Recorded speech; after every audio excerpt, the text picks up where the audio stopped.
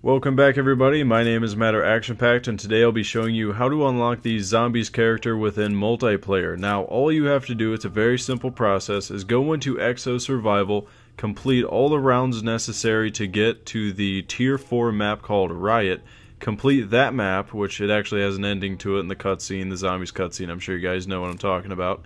You guys finish the Zombies bonus round, and then you'll have the entire suit unlocked and completed. You can go into multiplayer and put it all together. So just so you guys know, every single tier that you complete within Exo Survival, you get like a randomized bunch of different items for the suit. And then once you complete the end, you'll just get your last pieces, and then you'll have the complete suit. So there you go, that's really just how you do it. It'll take maybe a couple hours to complete the whole Exo Survival plus the bonus round. But if you don't feel like going through all that work, if you know someone, or maybe you can get someone to help you out, if they already have the suit unlocked and they already have the achievement for it, all you have to do is just hop in a game with them and have them host a lobby on Riot and complete the bonus round, and then you will have the achievement as well as the Exo suit and the full character.